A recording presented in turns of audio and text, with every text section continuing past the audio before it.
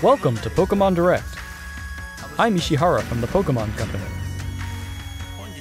Today, I would like to provide the latest news about the Pokémon Sword and Pokémon Shield games. To begin, please take a look at this video.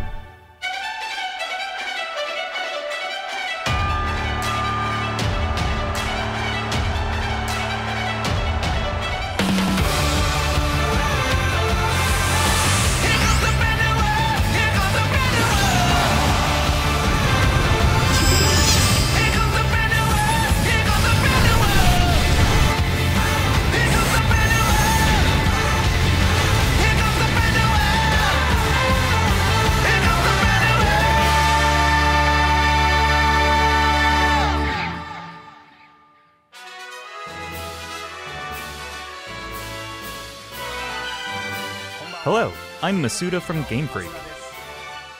Hi, I'm Omori from Game Freak. What did you think of the video? Today, we would like to deliver the latest news on Pokémon Sword and Pokémon Shield to all of you around the world, right here from Game Freak's offices where development is underway.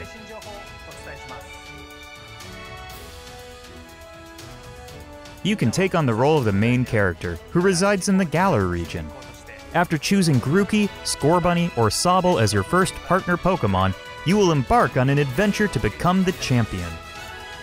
Your journey will take you through vast and lush grasslands, towns in which you will find humans and Pokémon working together, and many other locations filled with rich personality. Pokémon battles are the most popular form of entertainment in the Galar region.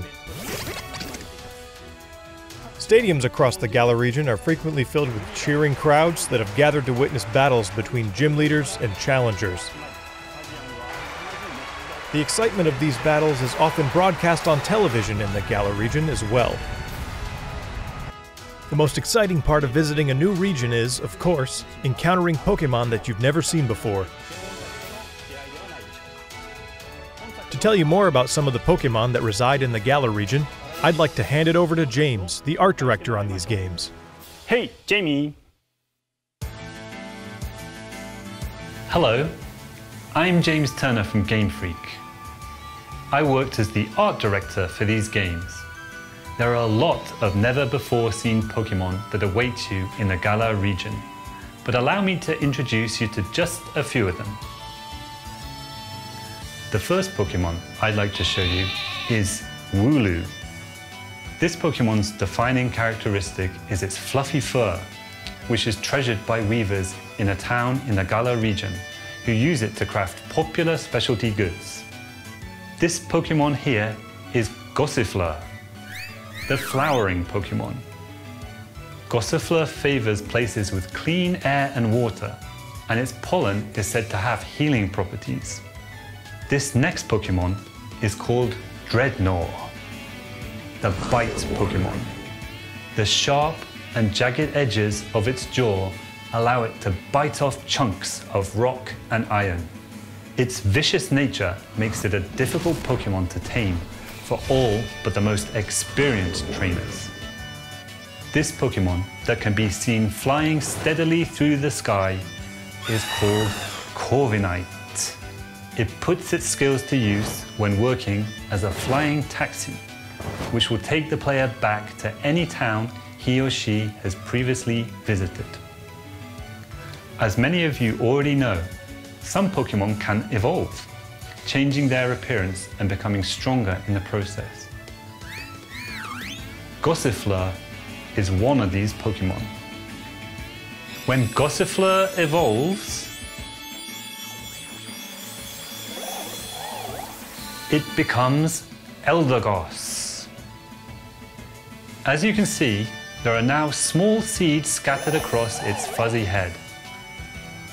These seeds are said to promote growth in plants and can revitalize both people and Pokemon.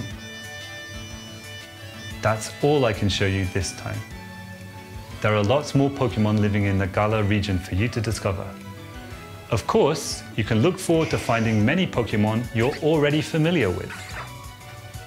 I hope you're as excited as we are to encounter the amazing variety of Pokemon that inhabit the Galar region.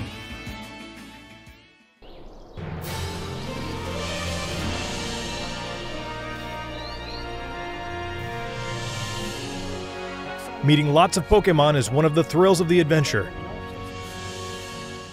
And where you will find the widest variety of Pokémon out of anywhere in the Galar region is in a place called the Wild Area. This wild area stretches between cities and is filled with abundant nature as far as the eye can see. Different Pokémon can appear depending on where you are and what the weather is like, meaning there will be new discoveries for you each day.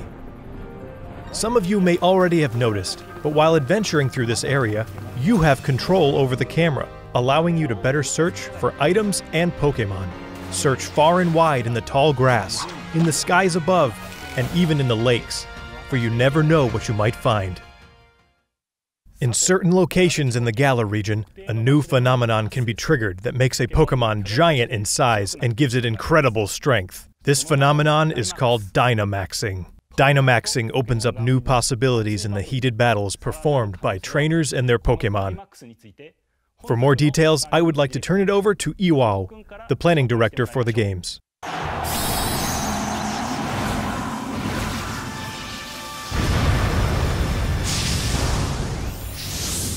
Hi, I'm Iwao from Game Freak and the planning director for Pokémon Sword and Pokémon Shield.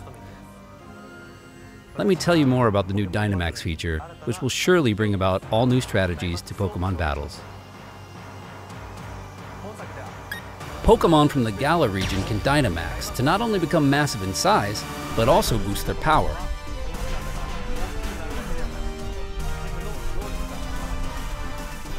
All the moves they know turn into powerful max moves. Dynamaxing can be used once per battle. However, the Pokémon will revert to normal after 3 turns. So, you need to choose wisely when to trigger it. Mastering Dynamax will be key to becoming a full-fledged Pokémon trainer in these games. Remember that wild area we told you about? If you connect to other players, you'll find more ways to play there. One of these new multiplayer features is called Max Raid Battles, in which 4 Pokémon trainers can join forces to challenge wild Dynamax Pokémon. In Max Raid Battles, the wild Dynamax Pokémon keeps its giant form for the entire battle. Not only that, it also has special powers that make it an extremely formidable opponent. Only one of these 4 players who have teamed up for the max raid battle will be able to Dynamax their Pokémon in each battle, so coordinating with your team will be crucial when taking on these powerful wild Pokémon. If you and your allies manage to emerge victorious, you will get a chance to capture the Pokémon in a truly dynamic catch sequence. The Pokémon that you can take on in max raid battles also vary depending on where you are in the wild area and the state of the weather. Among these different Pokémon are some that can only be caught after you defeat them in max raid battles, so we hope trainers will join forces and test their skills against a variety of Pokémon. Max Raid battles feature strategic cooperative 4-player gameplay against a single Pokémon, which is a first for the main series of Pokémon games. It's going to be a ton of fun to use your Nintendo Switch system's local wireless functionality to tackle these battles with friends in person and experience the excitement together. You can also connect with other players over the internet to enjoy playing with other trainers from all around the globe. So I hope you'll try Max Raid battles with all sorts of other players.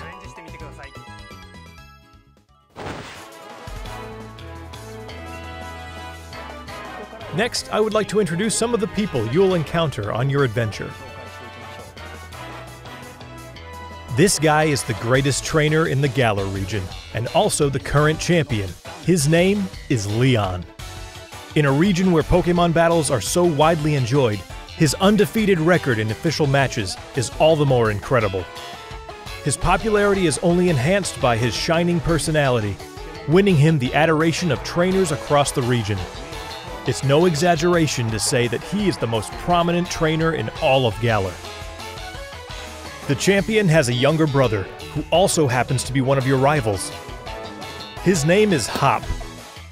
Hop dreams to one day become champion just like his elder brother, and he trains vigorously every day towards this goal.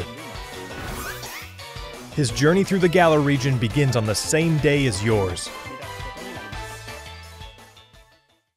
On your journey, you and Hop will receive a great deal of support from these 2 characters. Professor Magnolia is the professor of the Galar region and specializes in researching the Dynamax phenomenon. Sonia is her granddaughter and also serves as her assistant.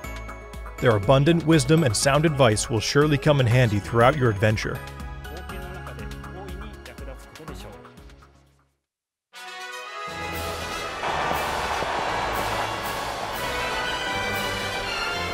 Next, I would like to talk about the Pokémon gyms in the Galar region.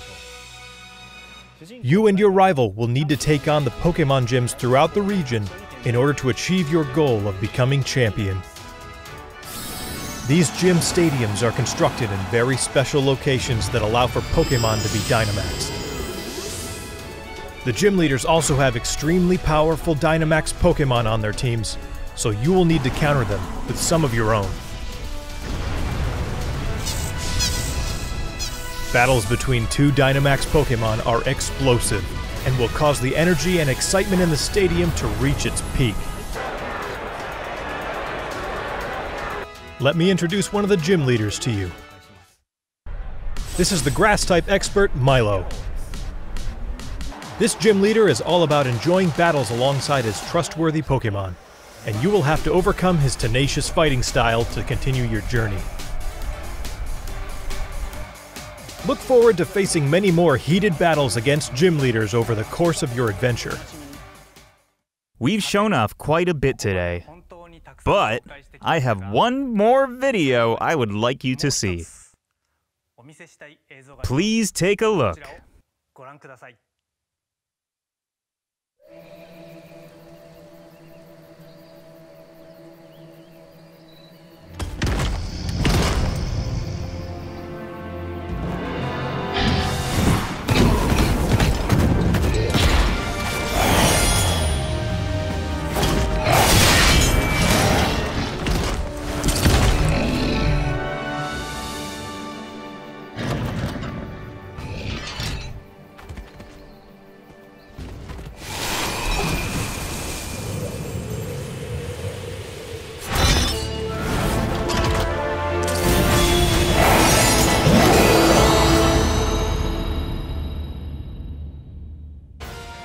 The two Pokémon you saw in the video just now are in fact legendary Pokémon of the Galar region, called Zacian and Zamazenta.